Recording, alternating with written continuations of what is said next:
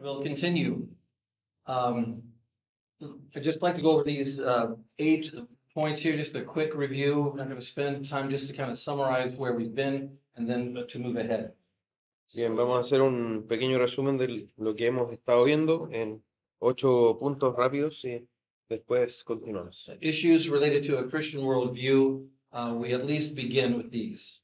Y cuando hablamos de asuntos relacionados con una cosmovisión cristiana, al menos hablamos de estos. We begin with sola scriptura. The scripture is our authority.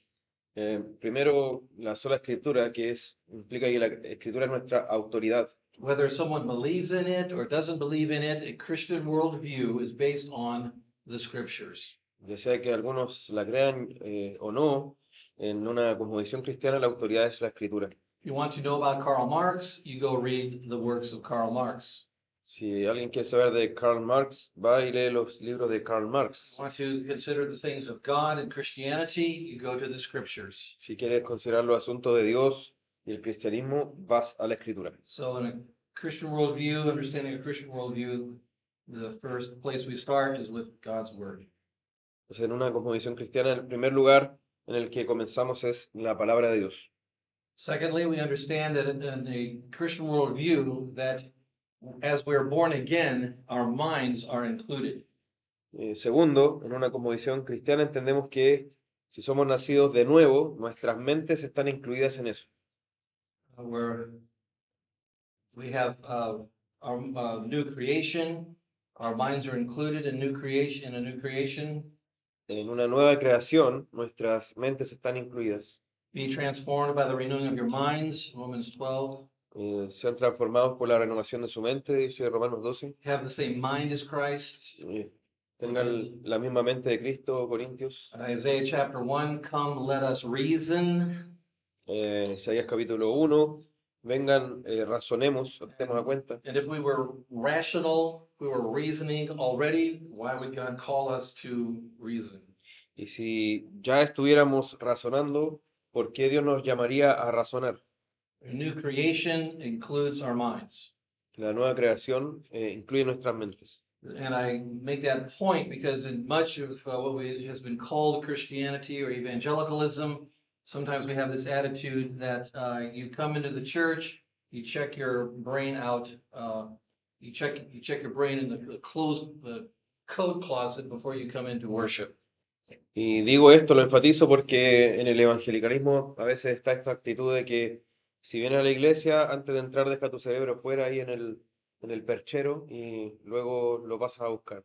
The work of the Holy Spirit is to enlighten our hearts and minds to see reality as He sees them.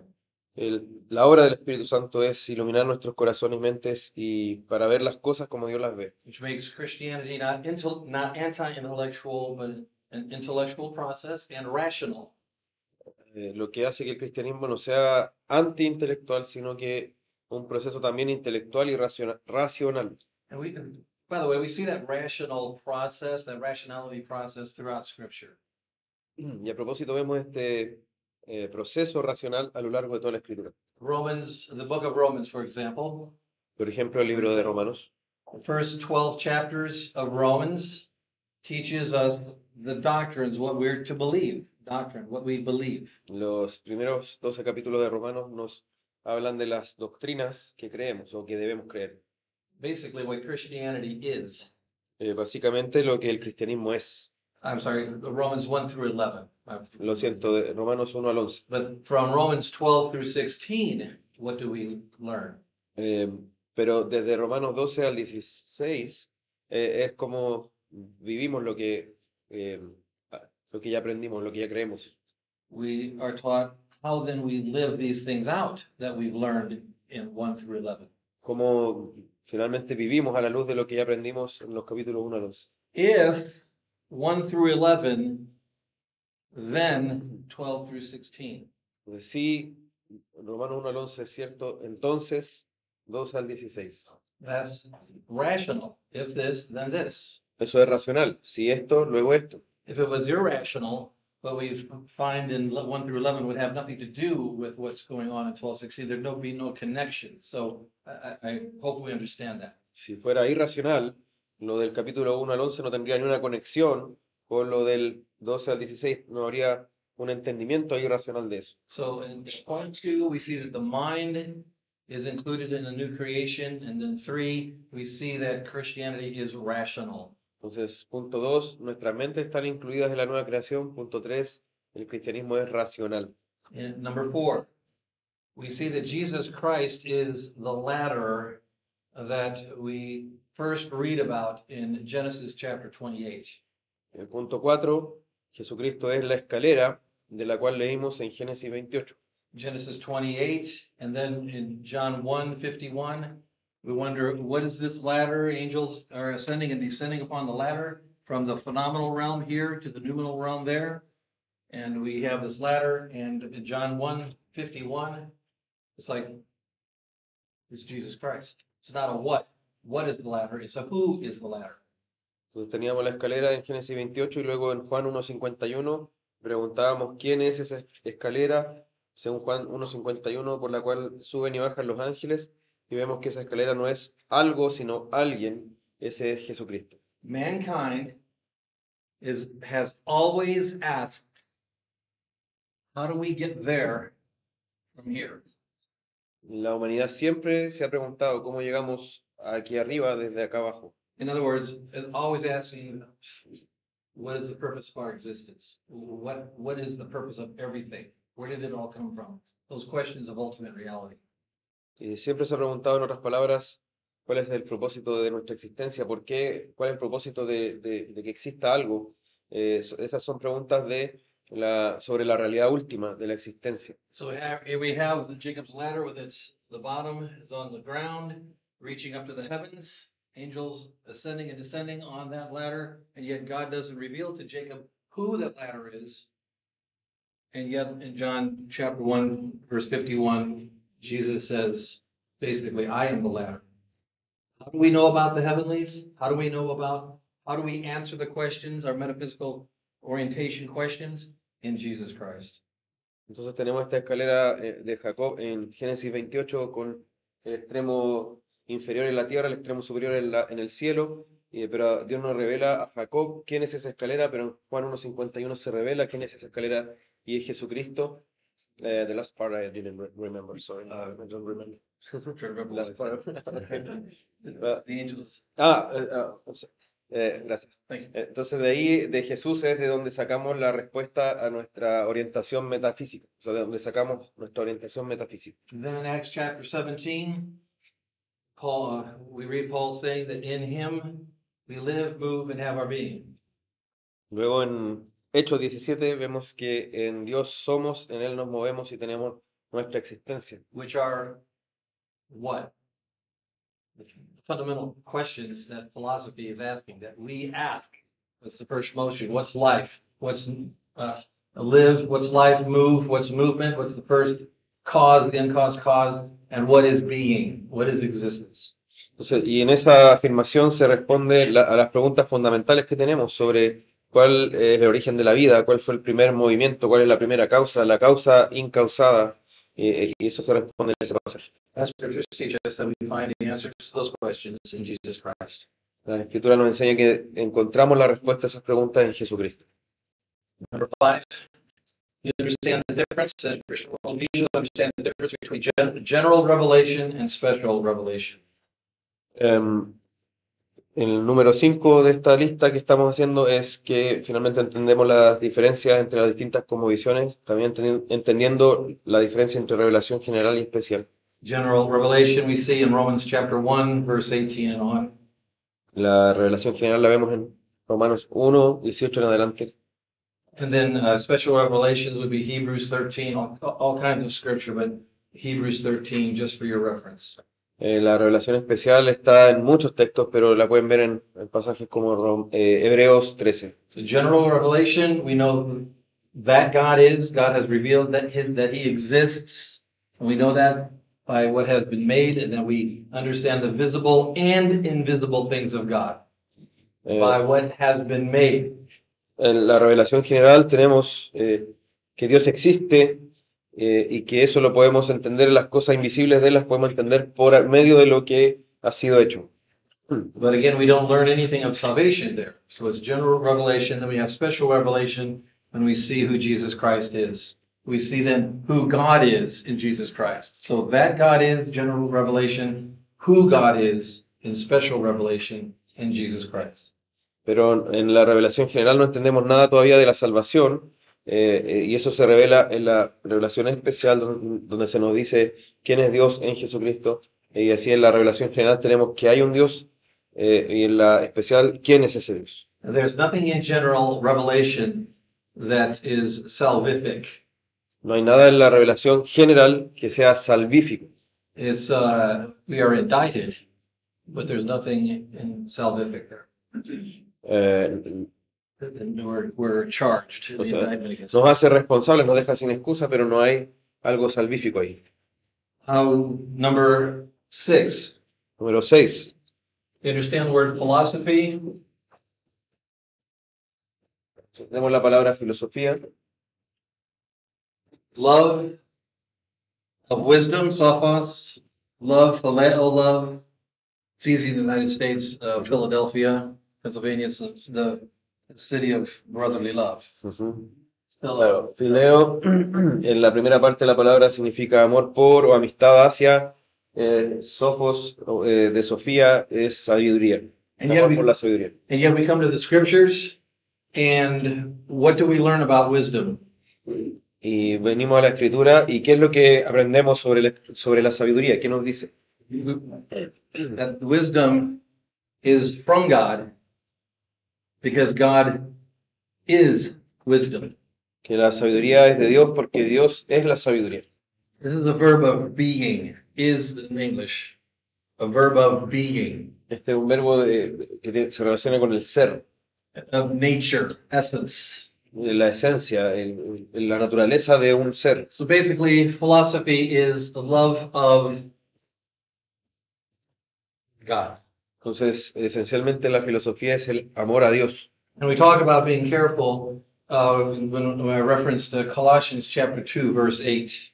Y hablamos de ser cuidadosos cuando me refería a Colosenses 2:8, where we need to be careful concerning the wisdom of the world or the philosophy of the world, tenemos que ser cuidadosos cuando tiene que ver con la filosofía del mundo, but we need to tend to the philosophy of Christ. Colossians chapter 2, verse 8. See to it that no one takes you captive by philosophy and empty deceit, according to human tradition, according to the elemental spirits of the world, and not according to Christ.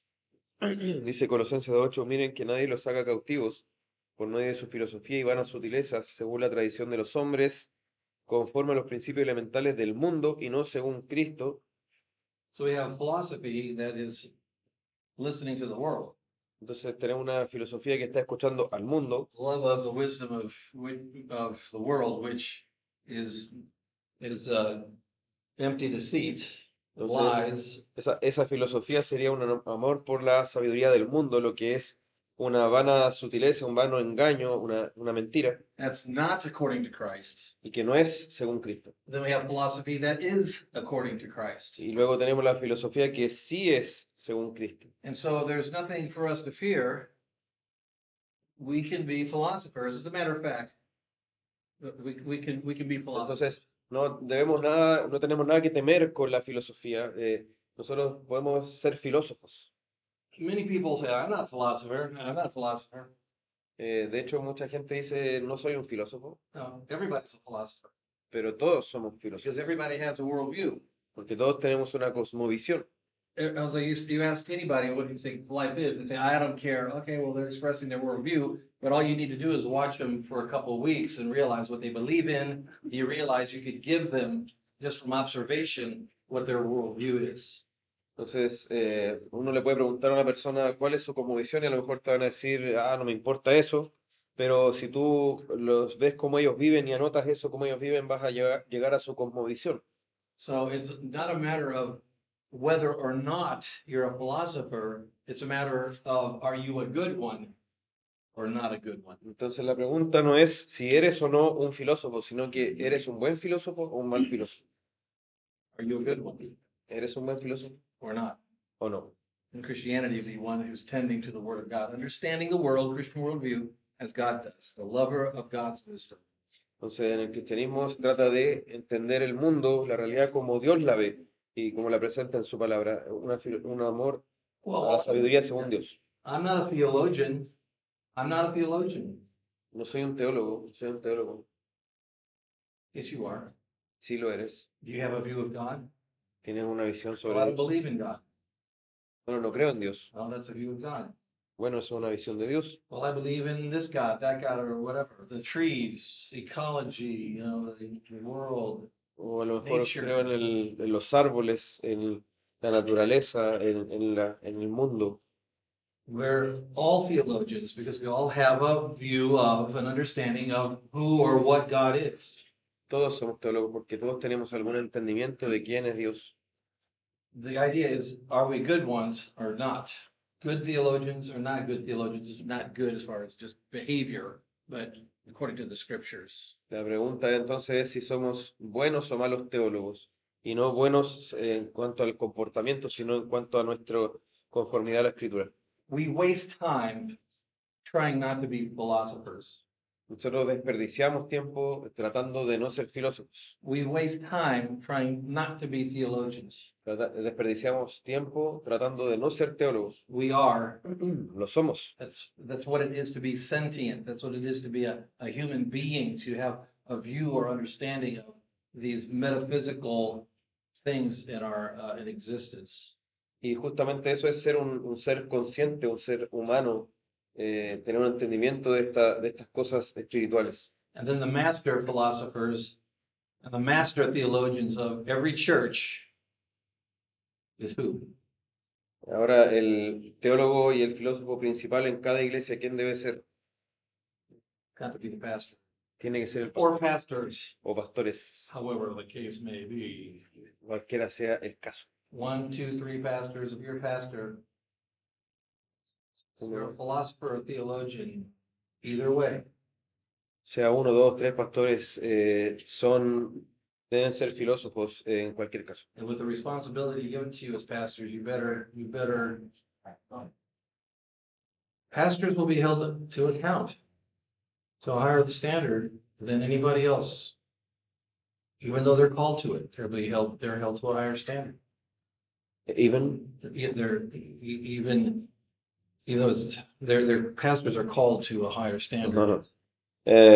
bueno, si eres pastor, entonces mejor que te preocupes de esto, porque tú vas a ser tenido por responsable, se te va a pedir cuenta y se te va a pedir un mayor estándar que a los demás.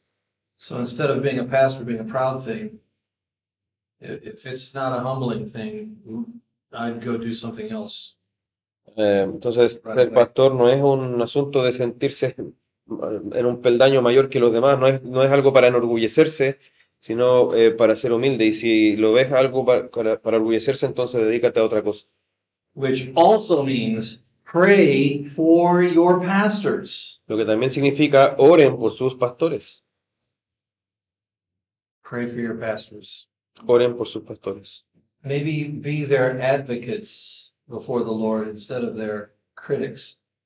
Y de hecho sean sus abogados ante el Señor en vez de sus críticos. The only time the word critic is used in the New Testament ¿Saben la única vez que se usa las palabras críticos en el Nuevo Testamento? is the Pharisees criticizing Jesus. Es cuando Use of the Pharisees. es cuando se refiere a los fariseos criticando a Cristo. God has never called our critics. Jesus has never called our critic. Dios nunca ha llamado nuestro crítico. Jesús nunca ha llamado nuestro crítico. As opposed to critic, we have advocates. Como opuesto a críticos tenemos abogados. Jesus Christ is our advocate. Jesucristo es nuestro abogado. And he's praying for us, Romans 8, without ceasing before the throne. Interceding and advocating for us. Y dice en Hebreos 7 que está orando por nosotros constantemente ante el trono de Dios. That's what we're called to in the fellowship of the body of Christ. Y a eso es lo que estamos llamados en la comunión del cuerpo de Cristo. Right, number 7. Número 7. We understand that the term worldview needs an adjective. Entendemos que el término cosmovisión necesita un adjetivo. Saying worldview is a view of the world. Decir cosmovisión es hablar de la visión del mundo. The idea is then which view of the world are we talking about? La pregunta entonces, ¿de qué visión del mundo estamos hablando? Are we talking about an Islamic worldview? ¿Estamos hablando de la cosmovisión islámica? Are we talking about a naturalistic worldview? ¿Estamos hablando de la cosmovisión naturalista, Humanistic worldview? humanista, Marxist worldview? Whatever. marxista, lo que sea? John Lennon is the worldview. Estamos hablando de la cosmovisión del John Lennonismo. For those of you who missed that, shame on you. Y para los que se perdieron eso, Should have been here. No, la vergüenza se deberían haber estado acá. I'm talking about that. It requires an adjective. Requiere un adjetivo. And we're talking about the Christian worldview. Y estamos hablando de una cosmovisión cristiana. And that's so philosophy, these things requires an adjective. And we're talking about Christian worldview. Entonces, filosofía y todo lo de lo que hemos estado hablando requiere un adjetivo en la cosmovisión cristiana. And then lastly, Por último, number 8. número 8. In a Christian worldview, we only answer the questions that God answers in His Word. En una We talked a cosmovisión, little bit about this yesterday and the previous session, but in the message it came up. perdón. En una cosmovisión cristiana, solo nos dedicamos a responder las preguntas que Dios ha respondido y hablamos algo de esto en el mensaje del domingo que no fue parte de las clases. The worst thing we can do is if we don't know the answer, and we think the Bible does answer it, but we don't know the answer, we start making things up. Y lo peor que podemos hacer es, cuando la Biblia no da una respuesta sobre eso, nosotros empezar a inventar cosas. And what happens there, pride kicks in. Y lo que pasa ahí es que el orgullo finalmente golpea. Because somebody has an answer, has a question, we want to answer it, but we're too ashamed or we're too proud to say, I don't know. Porque cuando alguien hace una pregunta y no tenemos la respuesta, tenemos demasiado orgullo como para decir, no sé. They would learn more godliness from us if we said we didn't know than just trying to make stuff up, just to make ourselves look good. Y en realidad aprendería más piedad de parte de nosotros si nosotros dijéramos, no sé, en vez de inventar cosas para vernos mejor. I don't know. Let me come back. I'm going to do some homework. I'll come back and we'll talk about it some more. Decir, no sé, voy a hacer una investigación en mi casa, voy a hacer mi tarea de investigar y luego hablamos. Now that's when the Bible would answer the question that we have, the questions that we have. Eso es cuando la Biblia no contesta esa pregunta que tenemos. But there are questions that God does not answer. Perdón, eso cuando vamos a investigar es cuando está la pregunta ahí, es la respuesta en la Biblia. And, Pero hay otras preguntas que Dios no responde. and we know that must be because God gives the context for that. Y sabemos que es así porque Dios da el contexto para eso. When He says, right now, you see through a glass darkly. Cuando dice, ahora vemos como por un espejo o un vidrio opaco, oscuramente. One day you will see face to face, Pero un día veremos cara a cara, which means you will understand. que significa tú entenderás. So God tells us. We don't even have to discover that on our own. He tells us there are going to be things that I have not revealed to you. Entonces, Dios mismo nos está diciendo que hay cosas que no vamos a saber, que no tenemos la respuesta. Dios mismo la está diciendo. We don't know how God, when He spoke, all things came into existence. Nosotros no sabemos cómo fue que cuando Dios habló, todas las cosas fueron creadas.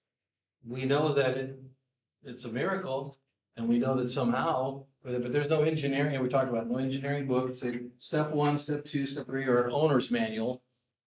Here's how I did it. Nothing like that. Sabemos que ocurrió, que fue un milagro, pero no tenemos ese manual como de instrucciones o ese manual del autor que nos diga paso uno, paso dos, paso tres, así ocurrió. It would be better to just say, God hasn't revealed that to us in His Word. Es mejor ahí decir, Dios no nos ha revelado eso en su palabra. And then we start making things up, and we just make matters worse. Pero empezamos a inventar cosas y ahí volvemos esto peor. Another question is, how did God inspire the Word to be written? How did that work out? Otra pregunta es cómo Dios inspiró la palabra para que fuera escrita. You know, did God take the writer's hands and ¿Fue que Dios tomó la mano del escritor y empezó a escribir? I don't know. We don't know. What is that? What happened there for the Word to be written? Inspiration, all right. Sabemos, bueno, Mechanics, we don't know. sabemos que fue un proceso de inspiración, pero la mecánica precisa de ese proceso no la sabemos. And how much time has the church spent trying to explain what the Bible doesn't answer? Pero ¿cuánto tiempo ha pasado la iglesia tratando de explicar lo que Dios no ha respondido? It would be better to show the humility of saying that than trying to make up answers to questions that God doesn't answer. Entonces sería mejor mostrar ahí la humildad de no saber en vez de inventar cosas que Dios no ha respondido.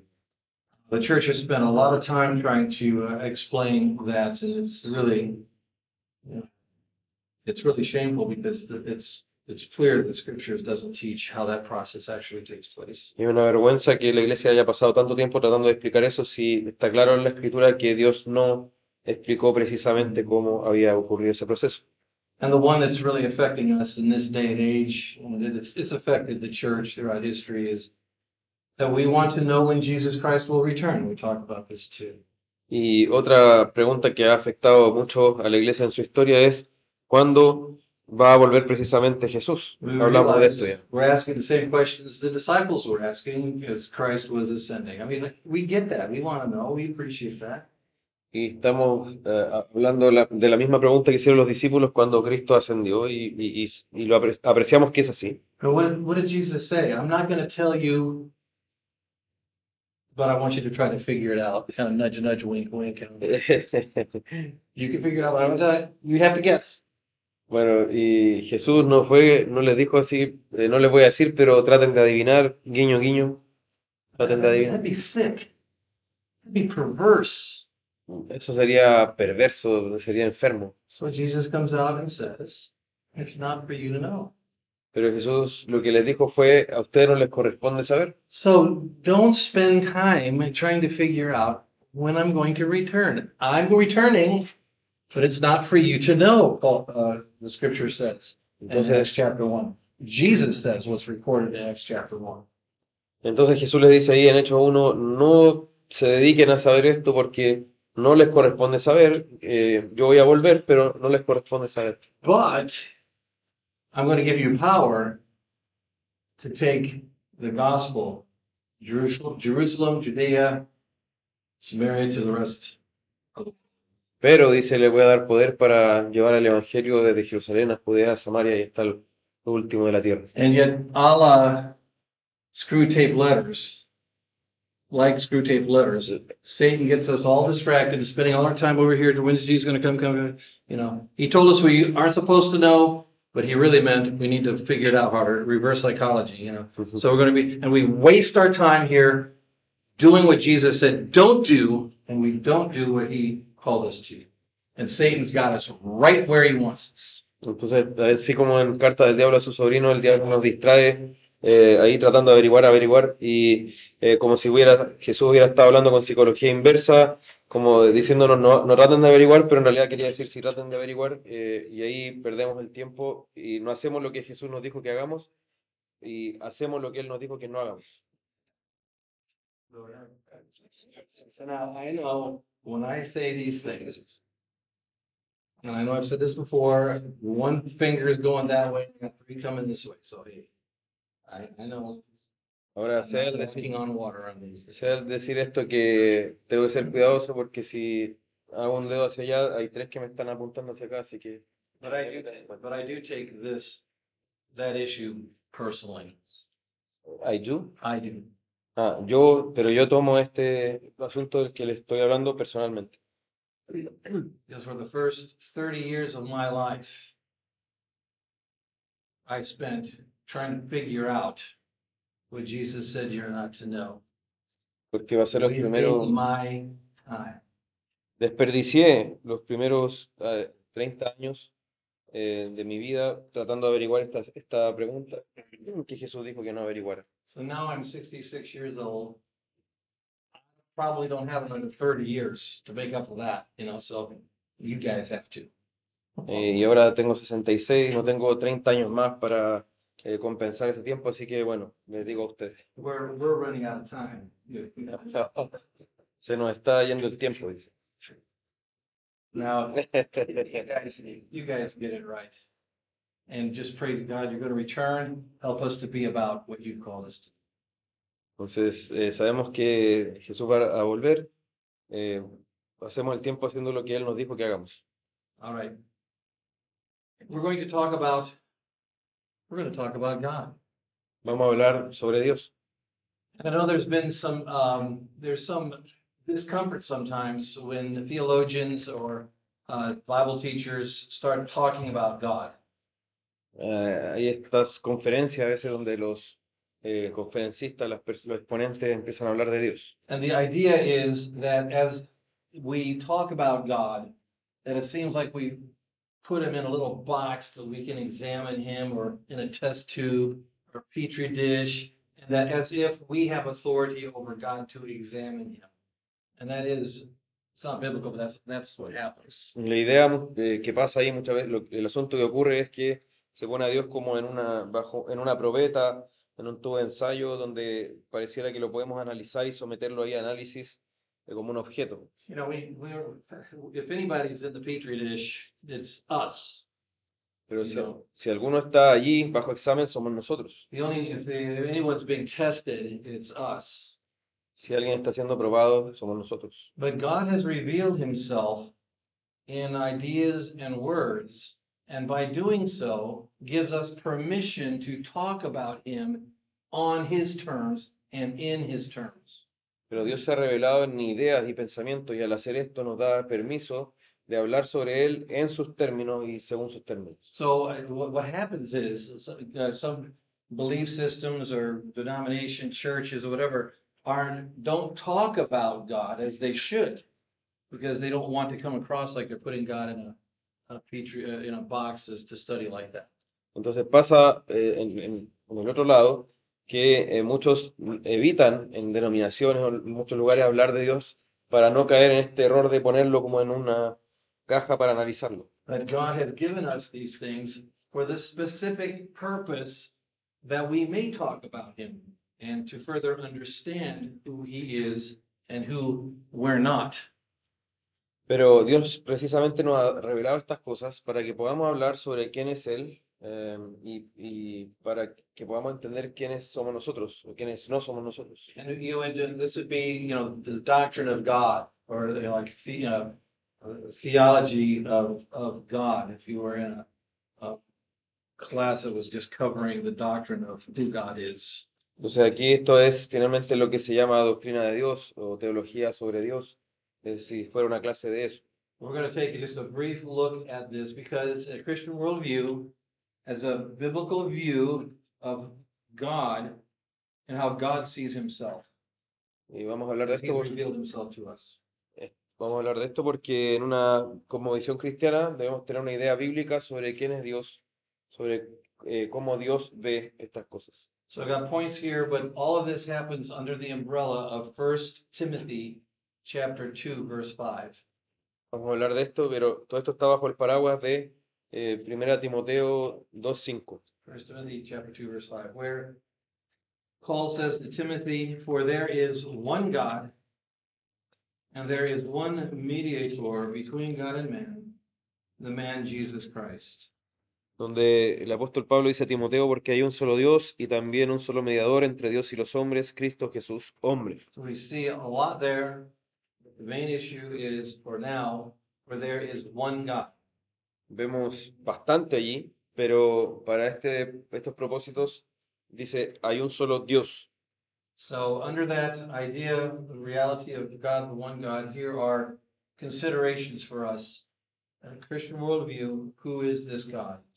Entonces, bajo este paraguas, esta idea de que hay un solo Dios, aquí hay algunas ideas para nosotros de quién es este Dios. I'm going to give you some scripture references as we go along. We won't reference them, but these references will be for your own studies. Les voy a dar algunas referencias que no las vamos a ver a medida que vamos avanzando, pero son para su estudio personal. By the way, before beginning, the Westminster Shorter Catechism asks the question, what is God?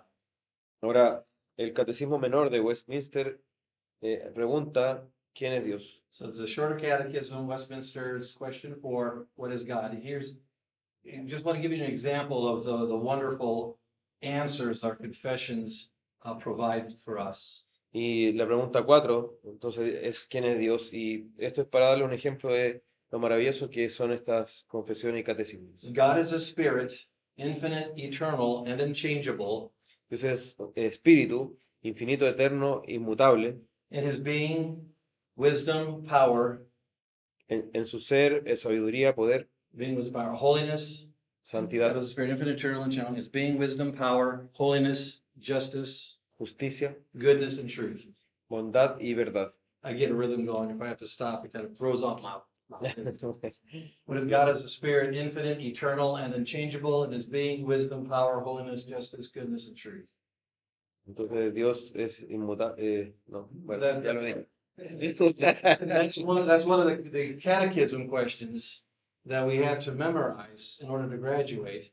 And here, 30 years later, it's somewhere still up here, you know. Estas son preguntas que tenemos que memorizar para graduarnos y después de 30 años todavía están aquí. And really, I don't do that to show off. I do that to say, listen, if I can do that, and trust me, you can do it. Esto no es para lucirme, sino para decir que si yo lo puedo hacer, confíen en mí, ustedes también lo pueden hacer. And what's wonderful about our confessions is that they're usually scripture proof texts. So you can go through each one of those attributes and go to the scripture and see where the scripture teaches that. So the confessions are a window to the scriptures. They don't take the place of scriptures. They're a window, a portal to the scriptures. Entonces las confesiones tienen estas referencias para cada afirmación y nos llevan a la escritura. Entonces por lo mismo las confesiones y catecismos no son, o sea, son una ventana o una puerta hacia la escritura. So the first attribute, the first reality of God is that he is the supreme being. El primer atributo de Dios es que Él es el supremo ser, He is the supreme good. Él es el bien supremo, In Latin, it's summum bonum. es el summum bonum If en you're latín. taking R.C. Sproul's theology class, you would have to know, you'd have to be able to define summum bonum in 3 sentences or less. Si estuvieras en la clase de Darcy Sproul, tendrías que definir el summum bonum en 3 oraciones o menos. Only the Father is good. God is the supreme being. He's the supreme good. Solo Dios es bueno, Él es el ser supremo, el bien supremo. Mark chapter 10, verse 18. Marcos 10, 18, 1 Samuel chapter 2, verse 2. Primera Samuel 2, Jeremiah 10, verse 6, and many others, but just those. Jeremías 10, 6 y muchos otros. Secondly, Segundo, God is a person, Dios es una persona, not a concept. no un concepto. Now, I say that, I make that emphasis on purpose. Hago este énfasis a So propósito. we have God in the big G, Tenemos a Dios con little G g, mayúscula, or God concept. tenemos a Dios con mayúscula, Dios con G minúscula, o sea, D minúscula, y Dios con D-concepto. Okay, a big G God is God like who, what, who? El Dios con mayúscula es el Dios quién, como quién. Transcendent entity, la entidad trascendente, God of Christianity. el Dios de la cristiandad. God of Christianity, another transcendent God, at least that we know about, we hear about. Otro Dios trascendente del que hayamos escuchado. Come on. Starts with Alpha, A, Allah. Even false gods. Allah. Allah.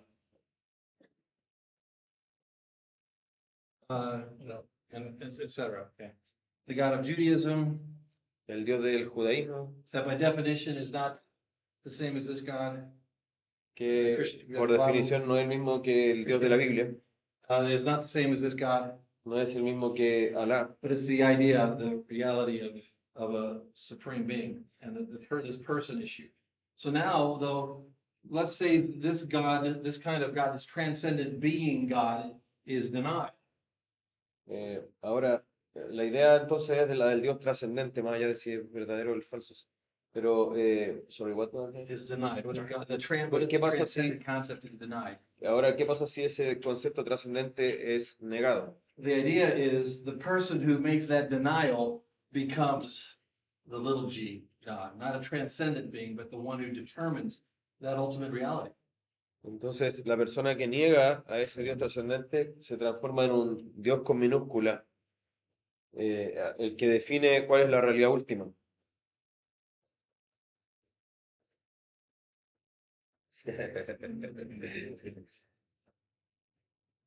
Marx, John Lennon y los demás. Somebody who comes along and says, this is how it is.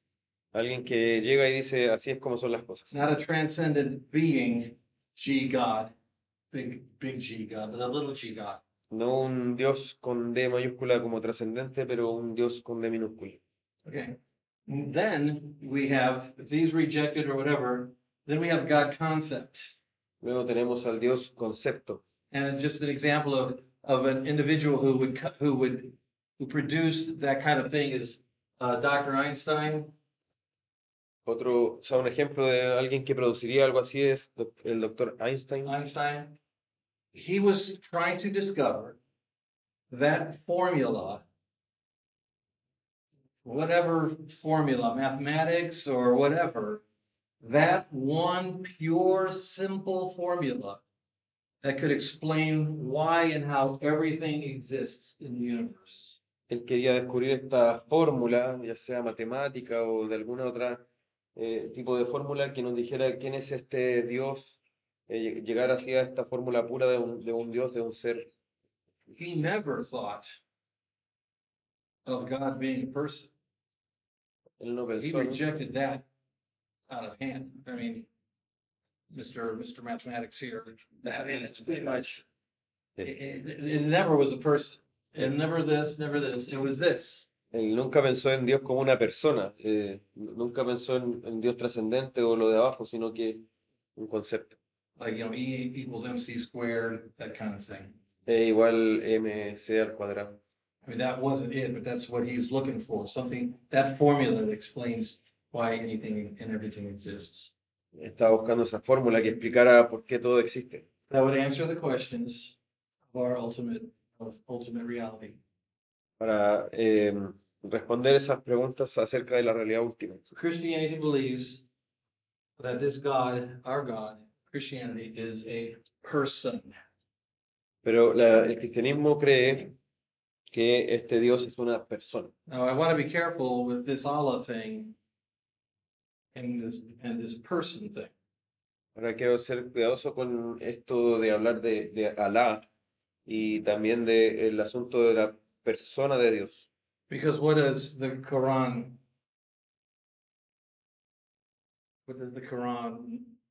not allow, disallow? Porque ¿qué es lo que el Corán prohíbe?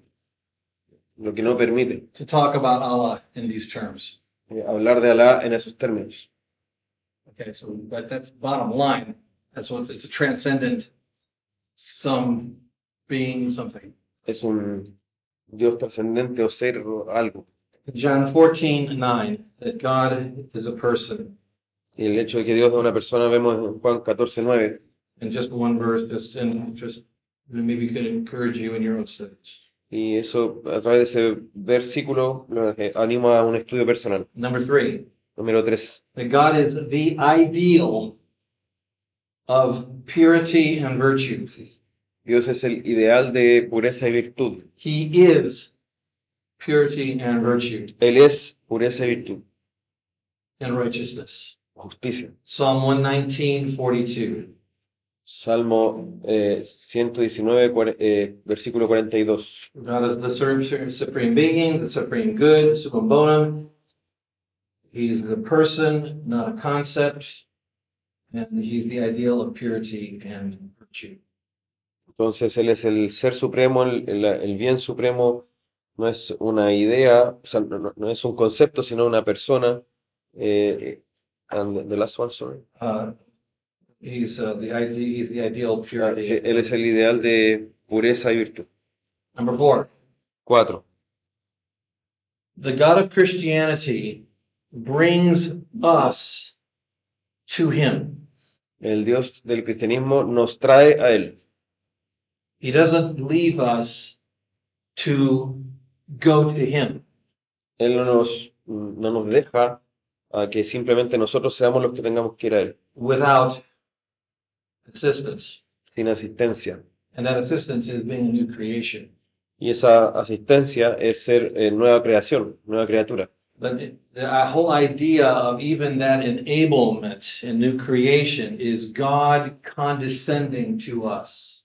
Y justamente ese nueva creación, volvernos nueva criatura, implica que Dios condesciende hacia nosotros. Now, the idea that we see in human history of people trying to appease the God or appease the gods. Esta idea, Because this God is angry with us. We've got to appease the gods. esta idea que vemos en la historia de la humanidad, de la gente tratando de apaciguar a un Dios enojado con ellos. And terrible things have been done in the name of trying to appease a God that is angry with us, that we're trying to please.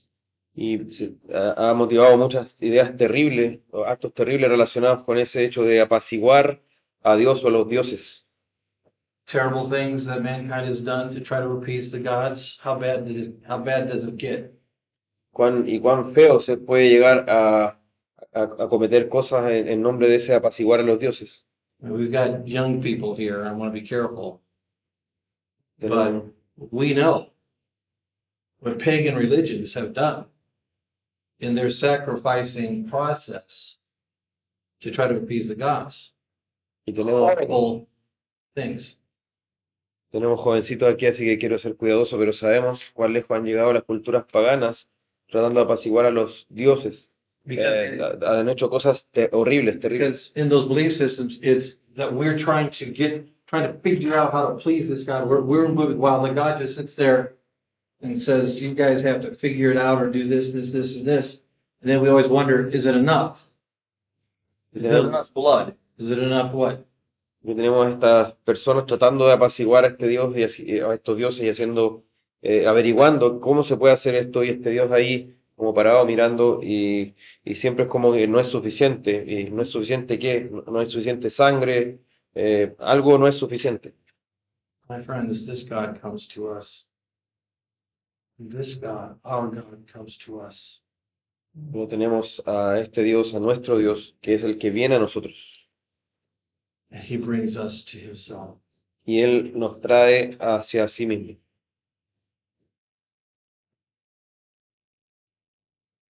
Christianity is the only religion, only belief system that knows of such things. El cristianismo es la única religión que puede conocer estas cosas. If we don't have grace, we talked about it the other day. What's the alternative to grace? Si no tenemos la gracia, ¿cuál es la alternativa a la gracia? Karma. Karma is you pay the price for your sins. El karma dice que tú pagas el precio por tus pecados. Whatever your eternity thing is, if your belief system has an eternity, you get yourself wherever it is that you end up in the afterlife. Cualquiera sea tu visión de lo que pasa después de la muerte, de la eternidad, tú te ganas lo que vas a estar viviendo al otro lado de la eternidad. You get what you deserve. Tú tienes lo que mereces. You are spared getting what you deserve. Eso dice el karma, pero la gracia dice, tú eres librado de lo que merecías. And then we talked about, imagine the horror of in a worship service coming to a table of karma. Y hablábamos de imaginar el horror que sería venir a un servicio de adoración donde venimos a una mesa, pero en vez de la mesa de la Santa Cena está la mesa del karma. In a table of karma, whose blood is represented by the cup? Y en la mesa del karma, la sangre de quién estaría representada en esa copa? La tuya. Whose body is represented in the bread? El cuerpo de quién estaría representado en el pan? Who's receiving the wrath of God for sin? ¿Quién está recibiendo la ira de Dios por el pecado? That is disaster. Y eso es un desastre. And we come in the worship service like we did on Sunday to a table of grace. Pero venimos, como ustedes lo hicieron el domingo, a una mesa de gracia. Unmerited favor. Favor Unearned inmerecido. favor. Un favor que no fue ganado. Earned favor by Jesus Christ. Fue ganado por Jesucristo ese favor de Dios. Justification is an act of God's free grace, La justificación es un acto de la gracia, libre de gracia de Dios, wherein he pardons all our sins por el cual Él perdona todos nuestros pecados and accepts us as righteous in his sight. y nos acepta como justos ante su presencia. Only for the righteousness of Christ imputed to us, received by faith alone. Solo por la justicia de Cristo imputada a nosotros por medio de la fe solamente. It's amazing. Maravilloso. There is no other belief system of grace. No hay otro sistema de creencias basado en la gracia. Karma here, there might be those that deny afterlife and all of this. That's still a belief. Bueno, hay muchos que niegan la vida después de la muerte y bueno, eso todavía es una creencia. But they still don't know because no one's ever been to oblivion and back. Pero igual ellos no saben porque nadie ha estado después de la muerte y ha vuelto. So we try to find one who's been there. We realize it's Jesus Christ. Y bueno, tratamos de encontrar a alguien que haya estado ahí y bueno, ese es Jesucristo. God brings us to him. We read these things in John chapter 6, verse 44. Nosotros nos atrae a Él y puede leer esto en Juan 6:44. And 1 John 5:4. En 1 Juan 5:4. John 6:44. No one comes to the Son unless the Father draws him. Juan 6:44 dice que nadie viene al Hijo a menos que el Padre lo atraiga o lo 1 traiga. John 5:4. We're born again to overcome the world, even our faith. 1 Juan 5:4 nos dice que somos nacidos de Dios para vencer al mundo por medio de nuestra fe. Number 5. Número 5. God is the giver of purpose. Dios es el dador de propósito. Romans 9:27. Romanos 9:27. In philosophical terms, God is our metaphysical orientation. En términos filosóficos, Dios es nuestra orientación metafísica. God is our source of metaphysical presuppositions. Dios es la fuente de nuestras presuposiciones metafísicas. We talked about those philosophical categories in the first session. Y hablamos de estas categorías filosóficas en la primera sesión. If we have a question about life, existence, anything, we seek his wisdom in the word. Si tenemos alguna pregunta acerca de la vida, la existencia o cualquier cosa, buscamos su sabiduría que está en su palabra. Now, just for a moment here, there's something that we can be careful of here, or just observant about. Tenemos que tener cuidado con una cosa que vamos a ver. We have general revelation and special revelation. Tenemos revelación general y revelación especial. So God is the giver of purpose. Romans 9:27, we can see that. Vemos en Romanos 9:27 que Dios es el que nos da propósito. So but I'm going to wait on this until later, but it all comes together, but you'll see. Let me continue, and I'll come back to this in a bit. Y antes de volver a eso, voy a continuar con algo breve. Number 6. Número 6. In Him, in Christ, in God, we live, move, and have our being. En Él, en Dios, en Cristo tenemos nos movemos, somos y tenemos nuestra existencia. Again, He's our metaphysical orientation, Acts chapter 17. Esa nuevamente es una orientación He's metafísica, Hechos 17. He's the giver of our purpose in life, El que and nos, in Him we live, move, and have our being. The answer of philosophical questions that we have. el que nos da nuestra orientación metafísica. En Él somos, en Él nos movemos, en Él tenemos nuestra existencia. He is the light. Él es la luz. Psalm 119. Psalm 119. Salmo 1. Thy word is Salmo 119. Él es Psalm nuestra luz. 119, 105. Thy word is a lamp Salmo 119, 105. to my feet, Lámpara es a mis pies, tu and palabra a light alumbrará mi camino. unto our path. Ujú. Otherwise, we're in darkness. We're in darkness. De otra forma estaríamos en la oscuridad. Number 7. Número 7.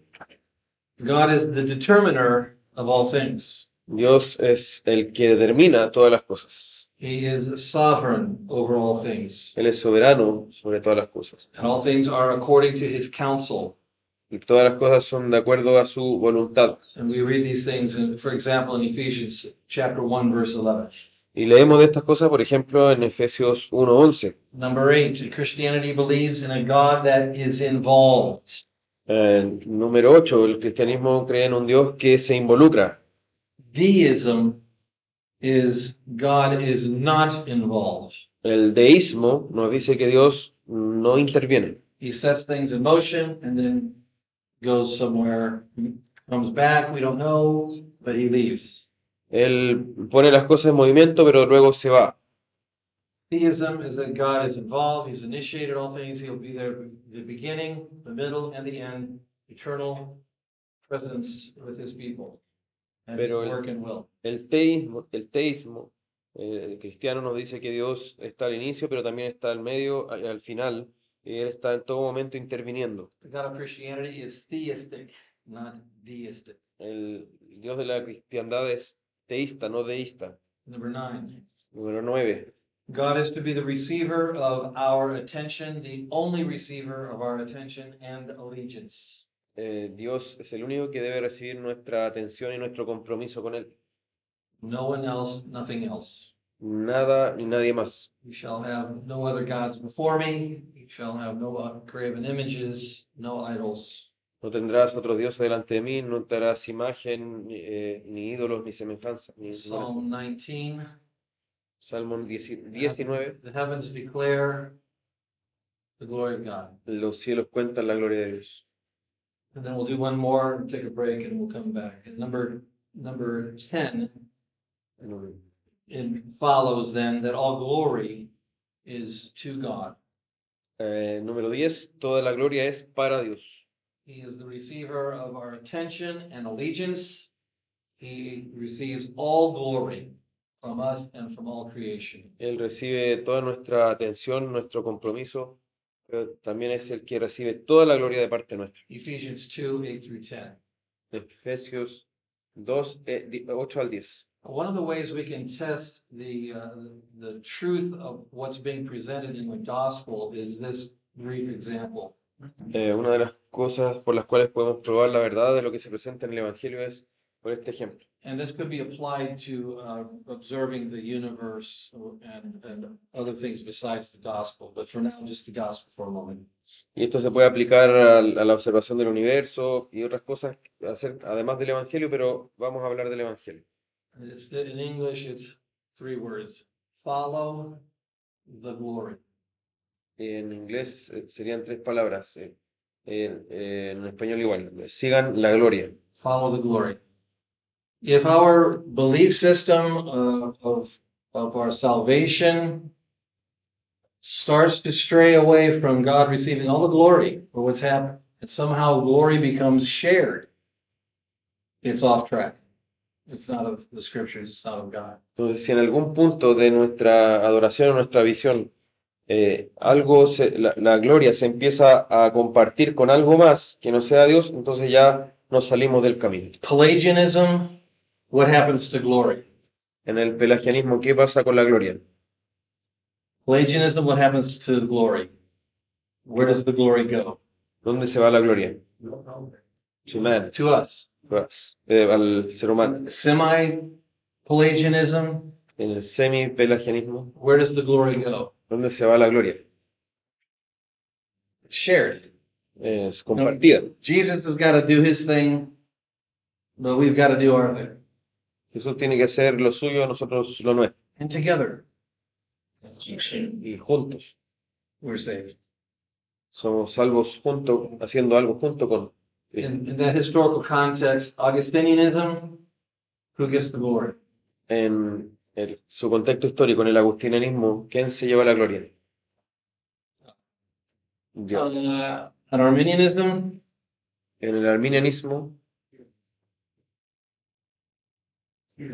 human. That's shared, but human, yeah. We're sí, claro, el hombre en realidad es compartida. in universalism, En el universalismo, oh, ujú. yeah, we get it all by everybody. How about Calvinism? El calvinismo, Calvinism, el Señor, Dios. follow the glory. Because what does Ephesians 2:8-9 say? Well, that's just Entonces sigan la gloria. ¿Qué dice en Efesios 2, Ephesians 2. 8 al 10? For by grace you have been saved through faith, and this is not of your own doing. It is the gift of God, not a result of works, so that no one can boast. For we are his workmanship, created in Christ Jesus for good works, which God prepared beforehand that we should work in them. We should not be able to boast. Porque por gracia ustedes han sido salvados por medio de la fe, y esto no procede de ustedes, sino que es don de Dios, no por obras para que nadie se gloríe, porque somos hechura suya, creados en Cristo Jesús, para hacer buenas obras, las cuales Dios preparó de antemano para que anduviéramos en ellas. Entonces no deberíamos ser nunca capaces de jactarnos de algo. If we share in it, we can boast in our part. Si compartimos algo de esto, entonces nos podemos jactar de nuestra parte. So all glory to him, follow the glory. Pastors, when you preach, it is not about you or us. It's about the glory of God in Christ Jesus. Period. Entonces, es toda la gloria para Dios, sigan la gloria, y pastores cuando prediquen, no es acerca de nosotros, sino acerca de Dios. Entonces, hablan sobre la gloria de Dios, punto. We'll come back. We've got some more to do here, but thank you. Let's take another 15 or so. Is that all right? Ok. Entonces, volvamos en otro. Yeah. Go ahead. Question, John. Una referencia para Dios que se involucra. Do you have any reference to say that God involves gets involved? Yes, Psalm 139, Salmo 139, verse 14. versículo 14. We see God even knowing where we are, even in the if we go to heaven, He's there. If we go to hell, He's there. If heaven, He's there. Y no hay donde huir de su presencia. Si incluso vamos al abismo, ahí está, o al cielo, ahí está. He was there when you were knit together in your mother's womb. E incluso Él nos tejió en el vientre de nuestra madre. He knows the numbers of hairs. Sabe el número de nuestros cabellos. Whatever hairs you have left. Los cabellos que les queden.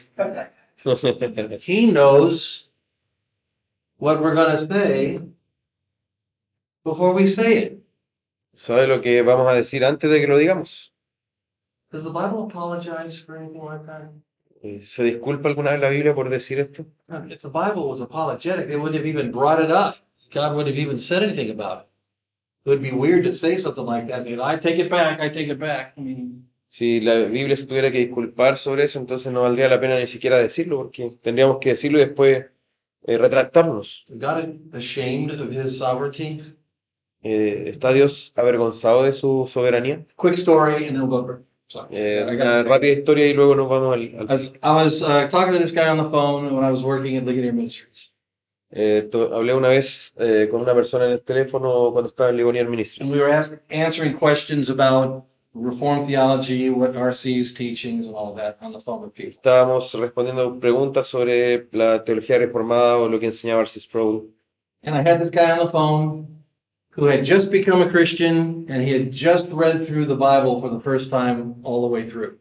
Y tengo a este hombre en el teléfono que se había transformado en cristiano recién y había recién leído toda la Biblia. I said, "How did it go?" Y le dije, ¿cómo te fue? And he said, I got so angry Y él dijo, me enojé tanto, because every time I turned around, there's some issue or reference to God's sovereignty. porque donde sea que leía había alguna referencia o alguna mención de la soberanía de Dios, Either explicit or implicit. explícita o implícitamente. And it really made me upset. Y realmente me molestó. I said, "Well, so what'd you do?" ¿Y qué hiciste? Well, every page I came to in my Bible where it kind of came up with the sovereignty of God issue, I tore the page out. Bueno, cada página que hablaba de la soberanía de Dios en la Biblia la saqué. What? Yeah, I tore it out. Sí, la saqué. Well, how much of a Bible were you left with?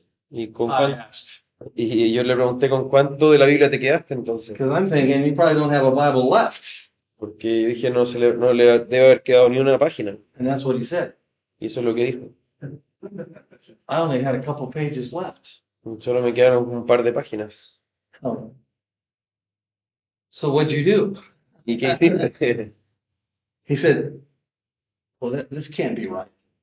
Y dije, no puede ser correcto esto. So I got another Bible. Así que me compré otra Biblia. I just said, okay, for the moment, I'm going to presume and accept that God is sovereign.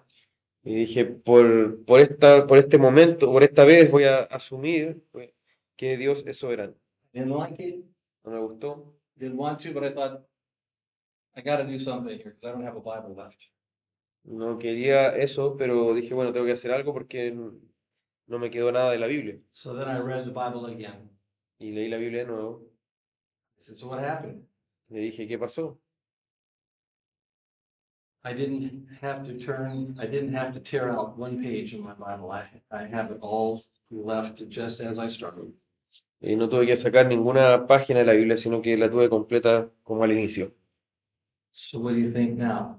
¿Y qué piensas I ahora? asked. Le pregunté. God is sovereign. Dios es soberano. That's not funny. I told him, I said, man, that'll preach. That'll preach. That's a message all by itself. Y fue como, bueno, eso va a ser un gran testimonio. God doesn't apologize for his sovereignty. Praise God. Dios no se disculpa por su soberanía. Gloria a Dios. Come back in about 10, 15. I know we won't have much time at the end of that. Well, if we go till, yeah, well, let's go about 15 minutes and then we'll come back. Bueno, volvamos después de 15 minutos. Thank you.